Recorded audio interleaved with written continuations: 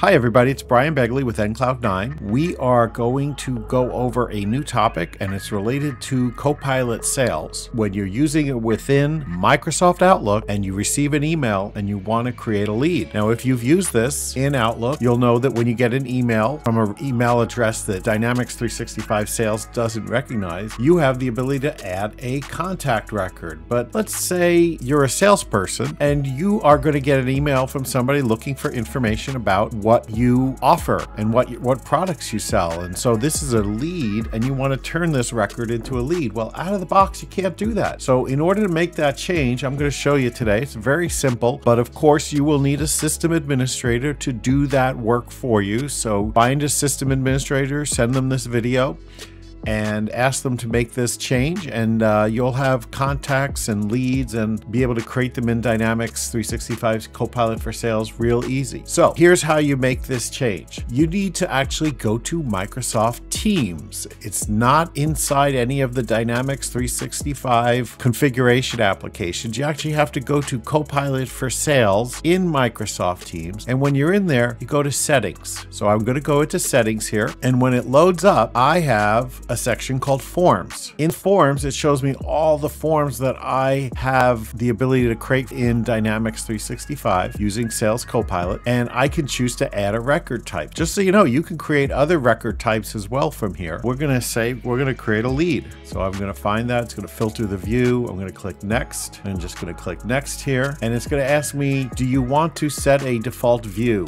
And so we're going to choose a default view for the lead record, and we're going to say we're going to use the all open leads or the open leads view. I'm going to add that in. And now we're going to get a few steps that we need to add in order to make it work. So first thing we want to do is we say we want to create new records inside Copilot for Sales. And it's going to say, do you want to make sure you add required fields? And of course, you're going to say continue. Then you can choose also this option, which I never knew about, but we're going to talk about what this second option of create new records by opening Dynamics 365 from a link can do. I'm going to choose that. And of course, we're going to say we want to be able to edit records within Copilot Sales. So we're going to do that. I have a view here. These are all the fields that are in that open leads view: name, first name, last name, topic, owner, status, reason, created on, and company name. You can make fields required in this view. So I'm going to say make the first name required.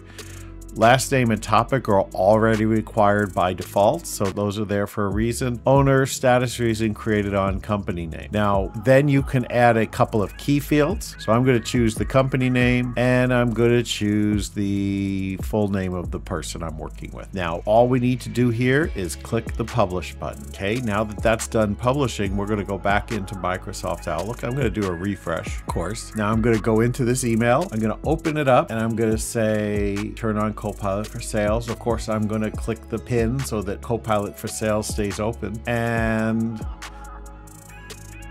we're still waiting for the refresh to happen. Well, we've got a few seconds here while this loads. If you're learning something new, consider subscribing. It really helps the channel and it'll keep you updated on future tips. So once this email has loaded and Copilot for Sales is loaded, I can click on this plus button and I can choose what type of record to create. And I'm going to click on the create button plus create record. And what it'll do is it'll bring open that lead form. So I'm going to fill in the information. I'll just say Joe Adobe, interested in a new contract, and we'll give it a status reason and a company name. We'll say Adobe, and we are going to save that. And now we have created that lead in CRM and linked that email that we just created to this record. So let's switch over to Dynamics 365 here. I'm going to go into Dynamics 365. I'm going to go to leads, and let's go look at that lead that was just created. There he is, Joe Adobe, interested in a new contract. It was created today. Click on Joe Adobe, and in the timeline we will see that email that came in from Adobe tracked to Dynamics 365 lead record. I do want to show you one more thing. I'm going to grab another email out of here. So I'm just going to grab another email, click on my Copilot for Sales, say that I want to create a new lead for this. So I'm going to say create. Now I have another option which is called create in CRM. So when I clicked on plus create record, I was creating the lead in this window over here,